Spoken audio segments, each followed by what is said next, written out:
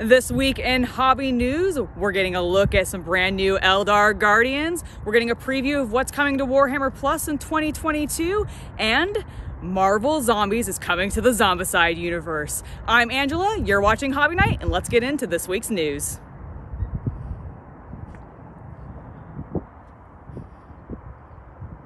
Bam!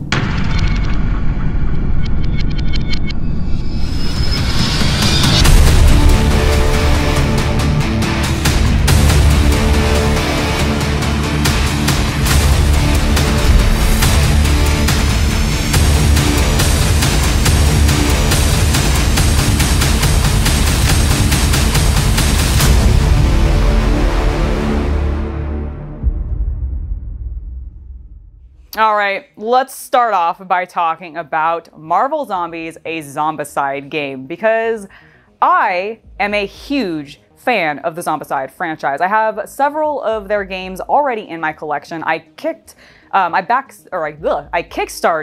the Zombicide Black Plague when that originally launched, and then I eventually picked up Invaders.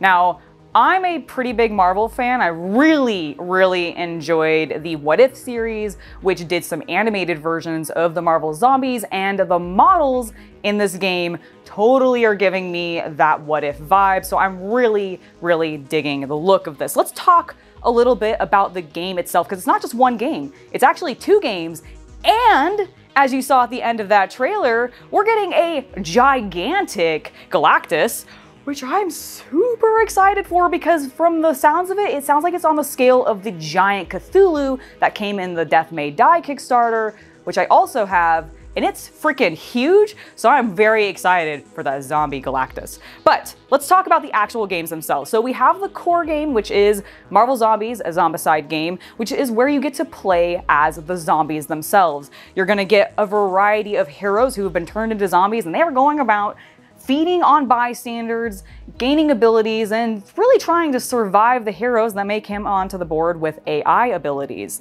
But what heroes are we getting? It looked like from the trailer we're definitely getting a Deadpool, a Captain Marvel, a Wasp, a Hulk, Captain America, and Iron Man. But I expect there will be more, and I'm sure there will be add-ons as the Kickstarter goes. We also seem to be getting, in at least the core box, a couple of hero models as well, including Spider-Man, and I believe I saw a Doctor Strange in the trailer as well, which is really cool. I assume you'll probably, again, get more of those, but that's what I saw so far. In this first game that they're launching, it's going to be primarily focused on the zombie mode, where you are actually playing as the zombies, which I think is really cool. One of the reasons that I stopped getting hugely into the Zombicide and collecting more of them is because I wasn't really seeing too much reason to keep buying them and being the heroes and just fighting off zombies. While that is fun, I only need so many zombie models for my RPG games and everything to substitute, and I only am going to want to play these games so much. But the fact that you can actually play as the zombies in this one really excites me, because I don't know, I just think that sounds fun, and I don't think, as far as I know, that they've done that before. I know there's a couple of the games that I've sort of just skipped and haven't really looked into, so this might be not a new mechanic, but I'm really enjoying the concept of it. And I like the idea that it is tied to the Marvel universe. But then we have a second game that is a standalone game. You can just buy it separately. That is Marvel Zombies X-Men Resistance. And this is where you're gonna get all your X-Men in, obviously. And I really like this because this ties a little bit more to what actually happened in the Marvel comics originally, which What If really didn't cover, because they aren't really able to use the licensing for the X-Men quite yet in the animated series, but they can in the board games because it's slightly different. So it's really cool to see all the X-Men involved. It looks like we're getting the hero characters for Magneto, Rogue, Storm, which I'm absolutely loving that sculpt, although the Magneto's really great too, a Wolverine, Colossus, which I'm excited to see, and Mystique. Then for the zombie characters, we are at least getting a Sabretooth, I believe there's a Cyclops, a Dark Phoenix, and an Iceman, which I don't think they showed in the trailer itself, but in the live stream video that they had when they launched this trailer earlier this weekend, or earlier this week, I guess, they showed him off, and it looks really cool. I really like the sort of ice design that they have for the zombie. So those are the two games. In the X-Men version, you are playing as heroes. It's going to be a little bit more of that classic Zombicide feel, where you're resource managing and trying to save everybody and protect the X-Mansion from the looks of it. Those tiles actually made the X-Mansion, and I believe if you flip them over, because of course all Zombicide tiles are double-sided, you'll actually get the interior of the X-Mansion down below with the danger room and everything on the other side, which is a really nice touch if you're just a huge fan of the franchise. And apparently there's little like ties into the comics and everything, little teasers and everything to make everybody who's a huge fan of X-Men really excited when they see it. Just little Easter eggs, that's the word I was looking for. Plus, as I already excitedly talked about, there's a third thing that you can get with this Kickstarter, which is the giant Galactus mini. And again, he's supposed to be, I believe, on the scale of the giant Cthulhu that came with Death May Die, and I, for one, love seeing these giant miniatures, and I also think this one's really cool because he's interchangeable, and you can either have him run as normal standard Galactus, or you can have him actually have been consumed by the hunger and have him be a zombie, and man, that zombie sculpt just looks amazing. So when can you get your hands, or at least sign up to, put in for the Kickstarter on this game? Well, it is coming as early as January 18th at 3 p.m. Eastern Standard Time, which is a Tuesday. So mark your clocks or your calendars if you're interested in Marvel Zombies or the Zombicide franchise. This might be one you want to get your hands on. It's that time of the video where I interrupt to tell you about my Patreon and to let you know that we just added a Discord server, which all tiers get access to. So if you're wanting a way to chat with me, share with me your projects, or just tell me what board games you're playing, definitely make sure to check the link below and check out my Patreon. Miniatures Maestro, BFG toting badass, Angela from Hobby Night. Now, before we begin, I just want to point out a No Rolls Barred video about New Year's resolutions that I am featured in. It's awesome. You guys should definitely go check it out. And a huge thank you to Adam for that introduction.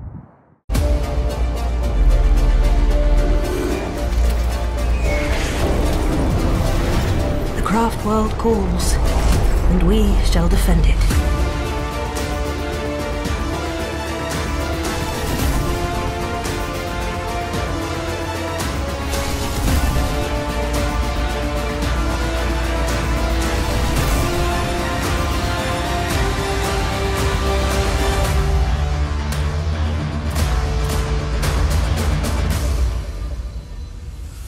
We have more beautiful new miniatures to discuss because I can never get enough of that sweet, sweet plastic, you guys. I just can't. So, Switching over to Games Workshop, we got a look at some new Aeldari Guardians. The kit is going to, of course, be able to make Guardian Defenders with their heavy weapons platform, but it's also going to be able to make Storm Guardians with a Serpent scale platform. I did not know how much I actually needed these models in my life. So I've never painted Eldar. Let me just be very clear about that. Eldar have always been the Chaos Cultist jam, and we never really had them in the house because he had sold that army before we even knew each other. So we've never had them floating around. I've always had kind of a passing interest in the lovely space elves, but never done anything with them. And seeing these new models coming out has me so excited. Like, I want to paint so many lithe little elf boys. I don't think I'm going to have their pointy ears available for me to paint because I think I'm going to put helmets on most of the figures. But regardless, already I'm super pleased with the look of the new models and I can't wait to see more. Now I want to talk about two miniatures that I think are very cool, but kind of confuse me on how you're supposed to get them because it doesn't really seem consumer friendly and I'm a little irritated with Games Workshop about it. So we all saw there was a new Inquisitor model previewed recently. He looks really cool, doesn't he? Well, it's going to be a little weird to get him. He is an anniversary specific model. It is Inquisitor Aramus Cartavolnus. I'm probably horribly mispronouncing that, but I apologize, I tried. And we also are getting, along with this Inquisitor, the option to get a Haggot the Gut Ripper, which is an Age of Sigmar orc who looks pretty badass. He's got a really cool shield, and I'm really digging that new orc line from Age of Sigmar. But both of these models are anniversary specific models. So you might be thinking, oh sure, we can just like pick them up during GW's anniversary day or whatever, right? Wrong. You actually are getting these on the day of your local Games Workshop store's anniversary of, I assume, opening. It didn't actually specifically call it out, but I assume that's what they mean, which means that it's going to be really random and there's no specific date in which you can get these and it's going to be different for every store, which just seems weird and means that, I don't know, I just don't know if a lot of people are going to end up getting their hands on these because who knows when they're actually going to be available because most people aren't going to just offhand know when their Games Workshop store originally opened. Now, of course, you can absolutely go and call your Games Workshop store and be like, hey, do you know when you're going to have this model? And maybe get them to reserve one for you. I don't know if they do that, but it doesn't hurt to ask, or at least find out when the anniversary is. But this is such a weird way to like send out a model into the world and then make it so really a lot of people probably aren't going to get it. And not even because of a scalper problem, but just because the time in which to get it is really arbitrary. It doesn't make sense. Let me know your thoughts down in the comments.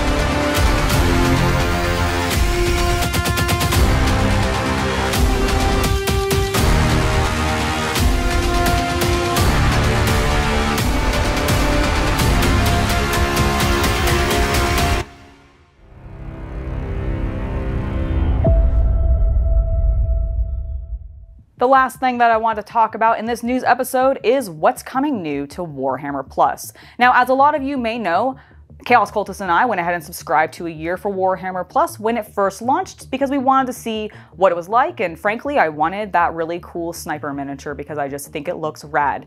And so far, I haven't been super impressed what's on there, and frankly, what's coming doesn't have me that much more excited. But let's go ahead and talk about what is arriving. We're of course going to get more from the Lore Master series, their painting series, Citadel Color Masterclass, as well as their Battle Report series. There's one for Age of Sigmar as well as one for Warhammer 40k. They also have added a podcast series called Deep Strike, which I have not watched at all because it wasn't there when we first subscribed to Warhammer Plus, and I'll admit I haven't opened up the app in several months. But it apparently is more of a podcast discussing and deep diving into some of the animations. I believe the first one's really focused on the the Space Marine show that I'm blanking, Angels of Death, that they had out on the app as well. And I think that's pretty cool. Maybe that means this next season they'll focus on the Exodite, because that is in fact one of the new animated series that should be coming to Warhammer Plus in 2022. They haven't had an official date of when it's supposed to officially arrive, but it's an animation, it's focusing on the Tau, and I hope it ends up being cooler than really my feelings for it right now are, because right now I'm not feeling super hot about it. We also got a preview of some new Hammer and Bolter, which is also one of their anime series that's been on there for a while that I have had a couple of hit or miss dealings with. There have been some episodes, I will admit, that I greatly enjoyed. In particular, the one with the Tzeentch demon in the library I thought was fantastic. There have also been some that I really haven't liked. The one with the orc telling the story of Yarick and everything was mediocre and kind of dull, and I still don't know why they used it as their preview option. But hopefully what they continue to produce will be better and more like the stuff that we got for the library. Now, one of the other things that I thought was interesting in the trailer that they showed to tease what was coming was a preview of the next 2 models that yearly subscribers can choose from to basically get as part of their fee for being a subscriber. And they're pretty interesting. The Age of Sigmar one is okay looking. Like, they just showed silhouettes of both models, and frankly, he looks fine. It looks like an interesting model, but I think it's a Chaos Sorcerer. He definitely has a big Chaos Star around his head. He's got his hand out in sort of a witchy-like casting pose, so I'm definitely leaning towards Chaos Sorcerer for Age of Sigmar, which I'm sure will be very cool, but the thing that interests me more is the one for Warhammer 40k, because I don't think it's for Warhammer 40k at all. I think it's for Warhammer 30k. If you actually look at the model, the shoulders and the weapons don't specifically feel like anything that I've seen in Warhammer 40,000 in the modern lore. It actually, especially those shoulders, look a lot more rounded like you would see in Horus Heresy. So I actually think this guy, especially considering he has a lack of a backpack on, means that maybe we're getting a Horus Heresy era Terminator, in which case, because he looks kind of chonky and big, I'm really excited for that. If that is the case, I hope there's another way to get this model. I doubt that there will be, but I'm going to be very excited for that, because, not so much because it's locked behind the subscription service and it's going to be limited for people to get, but the thing that actually excites me about it is we've now seen 2 or 3 models coming for Horus Heresy that have been in plastic, which makes me really, really hopeful that we actually are getting a new Horus Heresy game with a new edition that has plastic models. Wouldn't that just be amazing? All right, that has been it for this week in hobby news. There's some exciting stuff coming. I'm especially looking forward to that Marvel Zombies game. And actually, speaking of games, we have a Let's Play series coming to the channel soon, in which place I will be playing Space Marine 1, because I want to get really hyped for Space Marine 2 when that comes out. And I've actually never played the game. I've only watched Chaos Cultists play it, so this will be my first time playing it. I hope you guys are going to enjoy it.